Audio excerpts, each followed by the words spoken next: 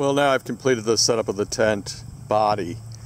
I've also put on the ground cloth, the footprint. And then there's the issue of this brow pole, which is primarily used to hold up the tent fly.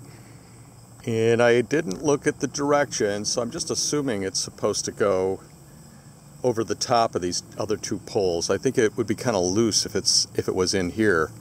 So that's why I went over the top, and now that makes the tent seem pretty darn stable. And we have one of the nicest features of this tent, which is the gigantic door on this one side.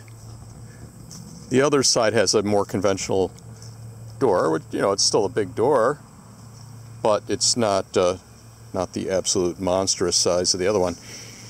And this one just unzips as many other tents do, as you can imagine.